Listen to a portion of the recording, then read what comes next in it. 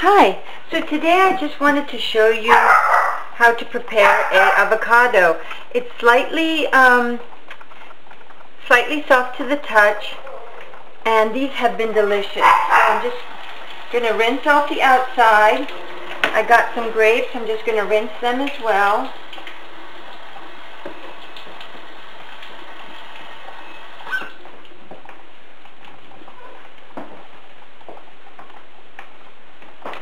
And very difficult, of course. You need a paring knife, and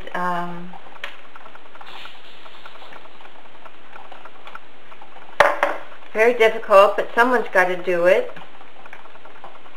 Now, growing up, well, we've learned that these now are considered poisonous to dogs and cats, I believe. And growing up, we used to give this to them because they seemed to love it. So I'm just telling you what I've learned lately, which is that it's poisonous. In the summer, you can plant these, or even in your house, actually. And I'll leave it here. Squirrels like it too, but only if the dog won't get to it.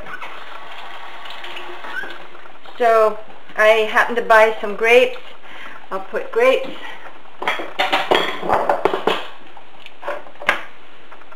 So this is not the cheapest meal, but when they're in season, you can get them pretty easily. And I'm going to serve it with salt and some lemon juice.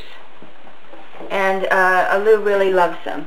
So that's an avocado.